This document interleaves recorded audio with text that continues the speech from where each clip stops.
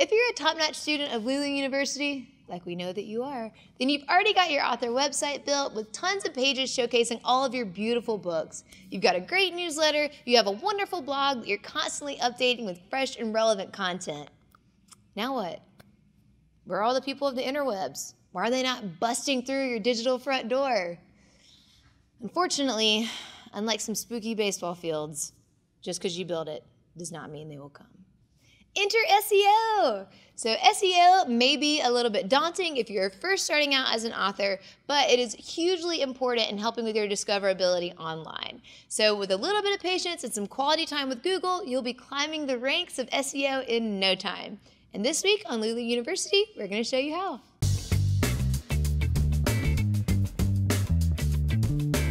SEO is incredibly important to your success as an author. By properly implementing it, it can allow you to build your email list, get increased traffic to your website, and help people online find your book no matter where it's sold.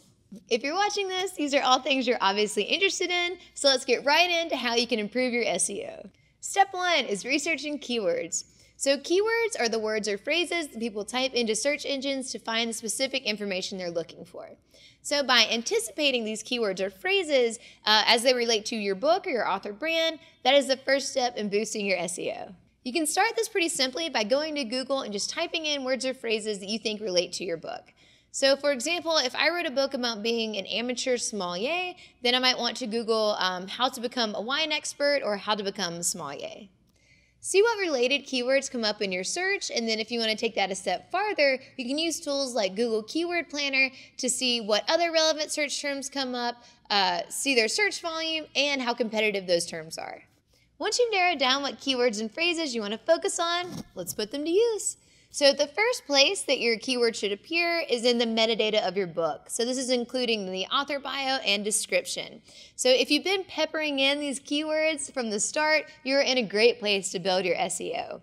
If you're unsure what metadata is and what all should go into it, definitely check out our earlier video on metadata. Next, set up your page title and site descriptions. So site descriptions are what you see when you're searching for something on Google. Right after the link, you'll see 1 to 2 lines of text that kind of tell you what that page is. So if you do not set your site descriptions, Google will just pull them from the first couple lines of text on the page, and that is not ideal for good SEO. A couple notes on this that are pretty important to keep in mind are use unique keywords for each page, and then be sure to include those keywords in the page title and site description. Also be sure to use the keyword phrase several times within the text of the page. And then last but not least, it can be helpful to have a header image and then use the keyword phrases in the alt text of that header image. The next step is to keep producing new content for your blog.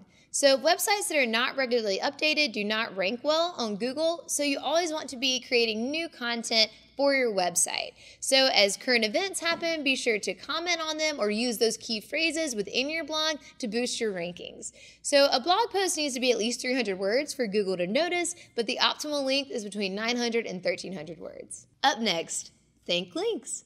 Another great way to boost your SEO is by including internal links and backlinks. So internal links are links that you use on your website within your pages that may link to other blog posts on your website. So pages or websites that have a lot of internal links tell Google that they're high value and can boost your rankings. Backlinks are a bit harder to implement as these are links that live on other websites. So think about doing blog tours or cross promotions or interviews. Think about working with other authors in your genre to share content so you can get links back to your site. Another good thing to think about as you are exploring backlinks is look for other websites who are also high ranking. Here's a little note about social media. So although social media doesn't directly affect your SEO, creating content that will drive traffic to your website tells Google that there's something there and that your website is of high value, so keep posting.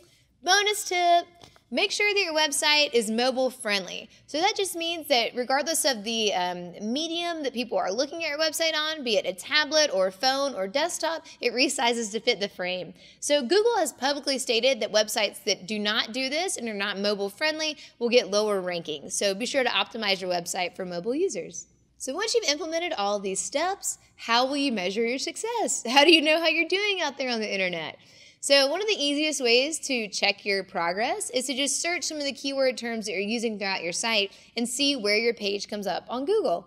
So obviously page 1 is the holy grail. That is where you want to be because if you're not first, you're last. For a more advanced approach, you can use Google Analytics to see which pages on your site are getting the most views, what keywords people are using to get to your site, and even some social media insights that can be really helpful. That's SEO for authors. So remember, this process takes time, so you may not see huge spikes overnight. But hopefully, as you implement these strategies, you'll see more traffic driven to your site as you climb the ranks. What other questions do you have about SEO? Are there any tactics that you've found success with? Well, leave them in the comments below, hit like, hit subscribe, and we'll see you next time.